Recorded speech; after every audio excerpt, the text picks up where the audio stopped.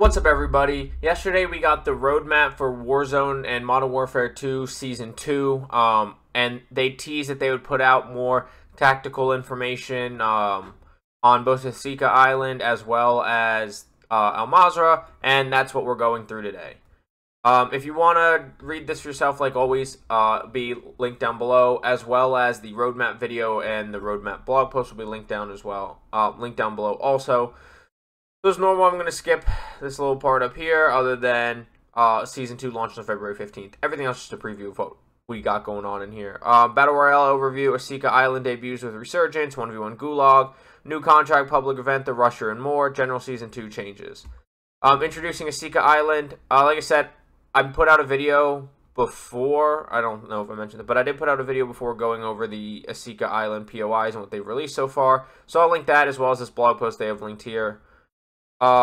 So Resurgence returns. So this is going to be the most detail we've gotten on Resurgence. But roadmap talked about it a little bit. Like I said, check that out. That'll be linked down below. So it gives you the basic rundown of what, just like it was before.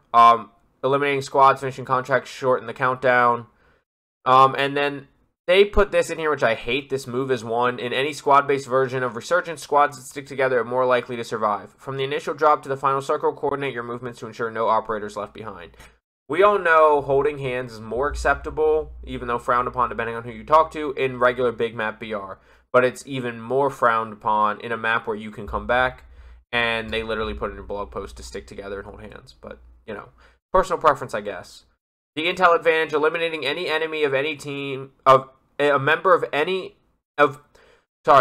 any member of an enemy team temporarily reveals their squad mates' positions on the TAC map. So just like before, you down and full somebody, it'll ping their their teammates' locations on your TAC map. Clutch up and stay alive. If your squad members are down, prioritize your life to ensure they can redeploy. Remember that looting items, completing contracts, and earning elimination shorten their resurgence countdown, so that includes finishing other people's downs. But sometimes waiting out the clock for a few seconds can be the difference between the squad redeploying and an untimely end of the match. New feature, Restore Honor. They did tease the Restore Honor yesterday, but they didn't really go into detail about it. So they put some more detail in here. Once per match, operators who fall on Asika Island will drop a dog tag where they perished. If you or one of your squad mates picks up the dog tag, you'll be rewarded with a small cash reward and a UAV ping to scan the area. So it's just one ping the size of a UAV to show you all the people on the map and supply boxes. UAV ping to scan the area for supplies and potentially the position of the enemy operator who downed you. Here are two strategies for this new feature. Truly honorable. Heading straight for your dog tag after redeployment is a smart way to get a head start on that fresh life. Not if people are camping it.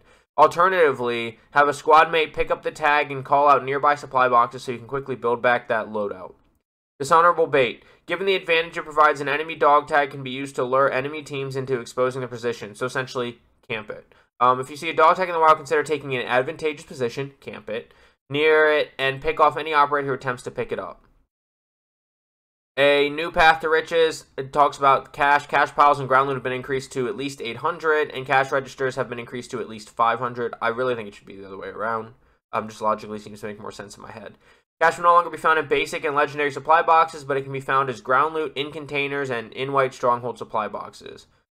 I don't know how I feel about that. We'll see how the economy feels, but we could end up seeing them back in the tan and orange supply boxes, which I swear the orange supply boxes are like nowhere to be found half the time. This emphasizes looting during a match rather than solely completing contracts to rack up cash. Be sure to search every supply box, duffel bag, locker, and other containers to maximize cash during matches. It's you and me, 1v1 Gulag returns. So we are getting 1v1 Gulag as they've talked about before. Now there'll be new ground loot. Before it was just armor plate vests, which aren't going to be a thing anymore, which we'll get to. And then lethal and tactical. So now we'll have to see if it's still lethal and tactical or what. But it says new ground loot and spawning loadouts, including assault rifles, SMGs, and LMGs. That change as the match progresses. Shotgun's been removed from the rotation. So you won't spawn with shotguns anymore. You'll spawn with ARs, SMGs, and LMGs, but expect new ground loot and spawning loadouts, no punctuation there. I'm wondering if there'll be other types of guns on the ground for ground loot. Here's our advice for the updated Gulag. Head into Call of Duty Modern Warfare 2 multiplayer and try a variety of primary weapons within those categories to learn their strengths and weaknesses. Although operator health differs from multiplayer and Battle Royale, learning how to control each weapon's recoil and knowing their range can be crucial to surviving the Gulag. Turn on bots and set it to 250 health, or get a buddy, go into a multiplayer private match, set health to 250. Chuck those nades. Remember that a Gulag loadout also includes lethal and tactical equipment. Use it to slightly damage or disorient opponents before dealing the eliminating blow with whatever given weapon. More cash. The Gulag now spawns cash as ground loot to reward players who move around. That's good.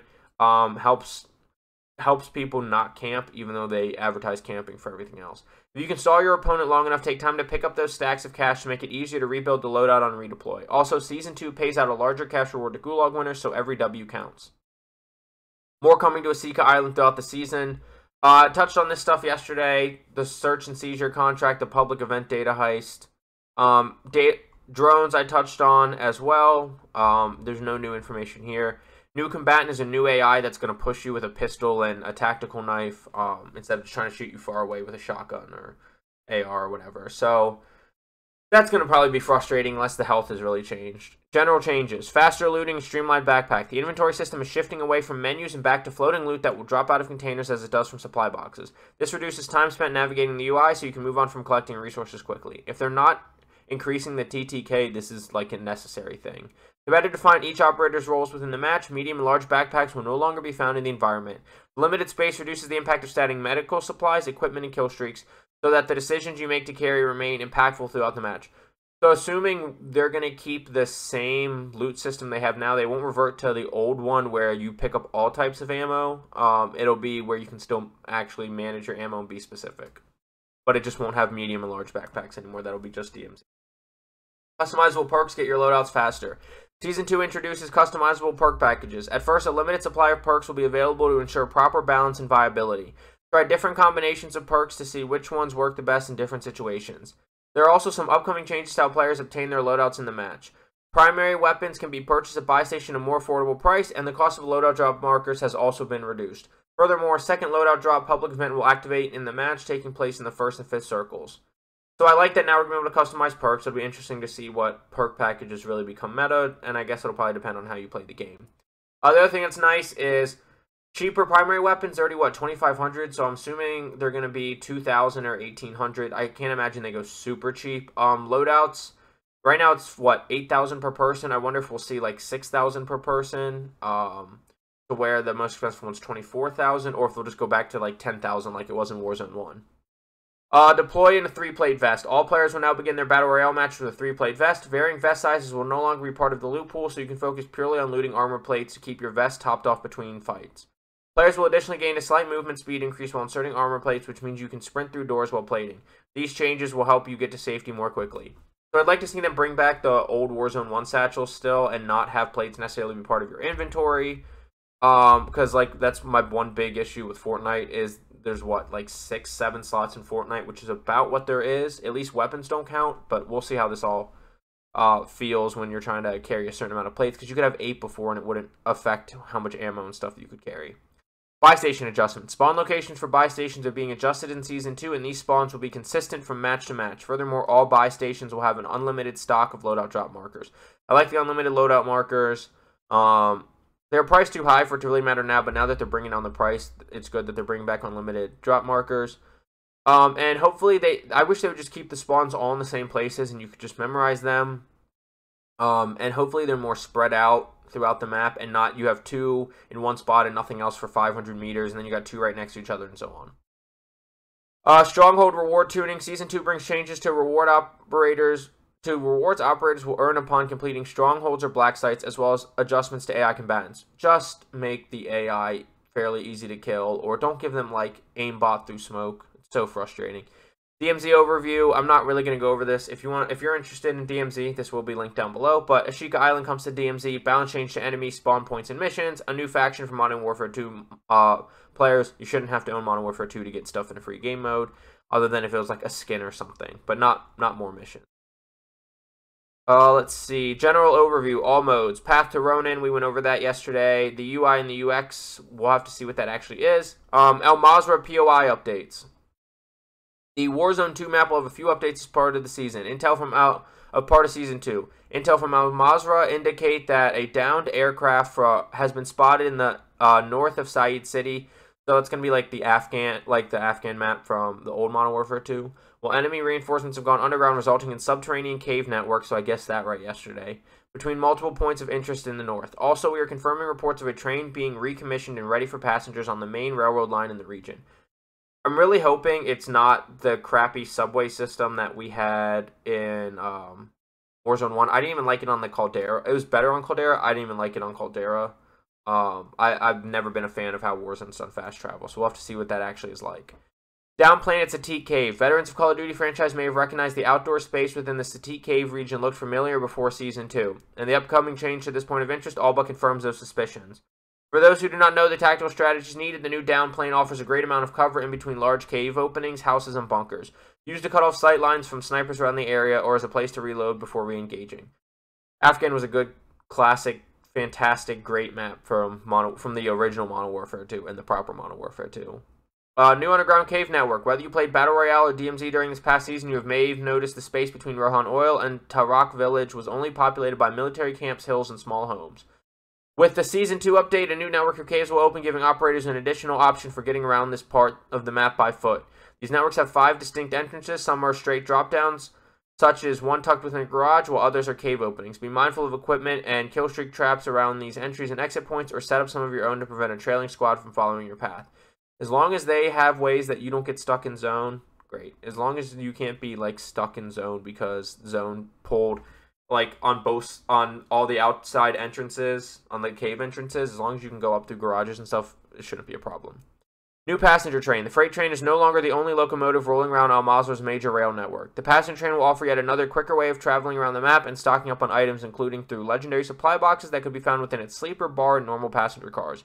Unlike the freight train, all cars in this locomotive are covered with only a few allowing access via open skylights in the roof. So that means I'm assuming you will not be able to see outside of the train. They will not be able to see in the train. It'll be interesting to see how that plays, but I'm glad it's not a fast travel train. Traveling through the cars on this train is also different compared to doing so on the freight train, as it involves opening the doors in between each one. Take the extra second to peek by slowly opening the doors if you want to stealthily engage operators in other cars, or barge straight through while plating up for an aggressive start to the ensuing fight. I mean, I prefer to plate up before I slammed open a door and made a bunch of noise. So the Ronin challenges, I'm not going to go into this. It'll be in-game. It's here if you want to read it. But they're pretty simple. Integrity. For Warzone, get top 10 finishes. Honor. Collect your dog tag 5 times. Sincerity. Complete 5 assassin contracts. Well, I don't know what the assassin contracts are, but we'll have to see. It's a new contract, I'm assuming. That's only 3 tracks. I thought there was 5 challenges. It's just 3 challenges, I guess. I thought it said 5 yesterday, but I guess I'm wrong. UI UX updates, more in patch notes. It's just improving the overall flow of game menus. These changes improve navigation and organization of the camera menu, a more polished social tab, quick equip items from the battle pass, store bundles, and more. Keep an eye out for Season 2 patch notes, which will go into more detail and general changes, including crash and stability improvements, audio adjustments, which we need, weapon balance, which we need, and more, which hopefully means like TTK, increase to movement speed, stuff like that. Hopefully is coming. Then upgrade to Modern Warfare 2, get reward in Warzone 2. If you don't already have it, you don't want it, don't. It's really not worth it unless you just want random free shit or the other DMZ faction, whatever. It's your money, I guess. Decide how you want. But that's all. Enough of my rambling. Thank you so much for watching. I really do appreciate you spending any time on my channel, whether it was just clicking through a video, watching a whole video. I really do appreciate it. Please don't forget to like, subscribe, hit that notification bell for more for my patch note video that's going to come out next week. I want to make content on the new guns. I want to get back in my Call of Duty content. For any other content I upload. And let me know down below what you think of the information we've gotten from Season 2 so far. The more information I hear, the more positive I feel. But I'm holding on to my opinion until I get the patch notes. But let me know what you think down below. Some very interesting stuff. Exciting if done right. Horrific if done wrong. And like I said, I'll link this blog post below, as well as my video yesterday and the roadmap blog post from yesterday. And I'll go ahead and link my Sika Island video and the blog post related to that as well down below. And along with those, I also have my TikTok and Instagram link down below, which I post on 4 to 5 days a week. I'll have my Twitch link down below, which, except for being out of town for a week, or however many days it is being out of town, I won't be online for about a week. But other than that, I stream just about every day. And then I have my Twitter link down below, which is just whatever I feel like tweeting about. It's not really gaming specific. It's a lot of sports, especially during football season. And so check those out if you want. But I will see you on Asika Island.